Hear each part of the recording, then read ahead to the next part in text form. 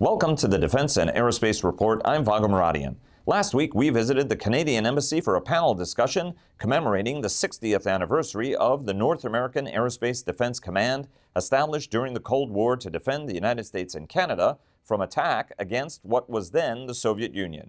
The command remains relevant today to coordinate the defense of both nations against a range of international and homeland threats. The event was co-hosted by the Wilson Center think tanks Canada Institute and the Canadian Embassy.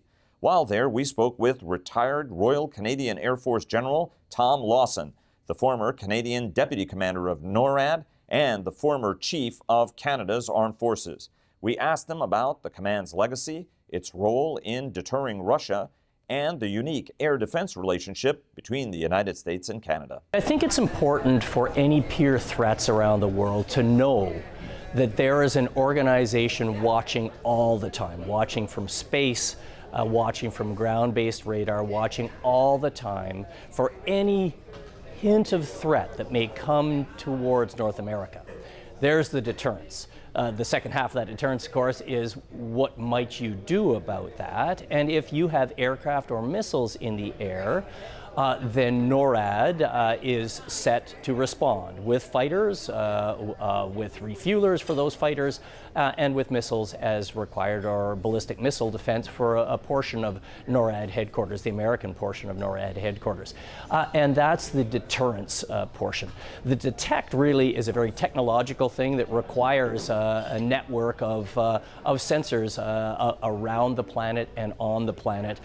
And then the defeat part that we've talked about a little bit, that's the teeth of NORAD, and those are the fighters that are sitting at dozens of places around North America with fighter pilots set to get off the ground within minutes in order to defeat whatever may come towards the continent. It's interesting, having come from an Air Force family. My grandfather was a First World War fighter pilot. My father was a Second World War fighter pilot, and for much of my career, I was a fighter pilot. NORAD is an extension, or really became an extension in the 60s of fighter pilot duties.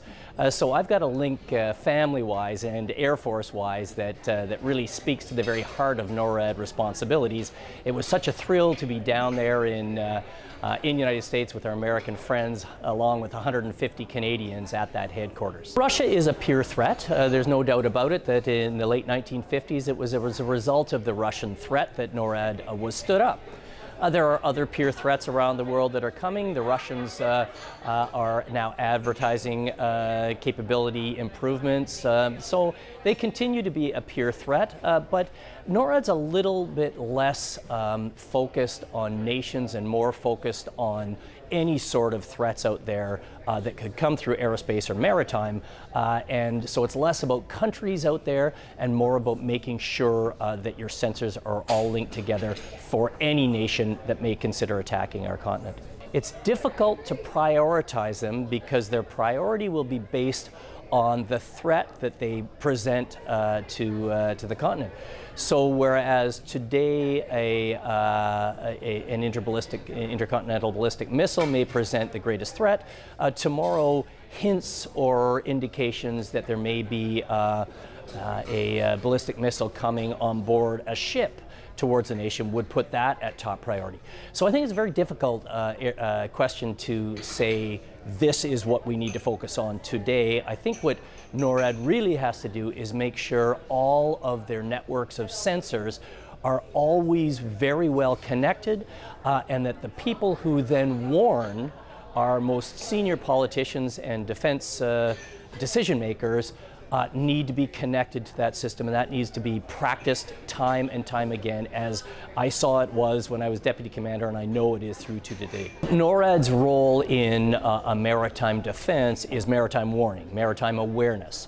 So again, as we spoke about for aerospace defense, we've got to make sure, I speak like a Deputy Commander, a former Deputy Commander would say that NORAD needs to ensure that its maritime sensors are all linked up in such a way that it will get the information it needs to make an early detection of a threat, and then again to be able to upline the most important information about that threat so that our decision makers can decide how to respond and recognize it won't be NORAD responding in that case, it will be elements of the US Navy, the Canadian Navy, or maybe in an asymmetric way, one of our nations will decide to respond. The binational agreement that underpins NORAD is unique around the world. There are no two other countries. Many have bilateral relationships, but nobody has a binational relationship. So the question really is, what is that? And what it means is that we've ceded sovereignty to each other. For NORAD aerospace defense purposes, there is no requirement for authority beyond what's in the agreement to fly American flagged aircraft across the Canadian border or into Canadian aerospace and vice versa, Canadian aircraft to protect North American defense.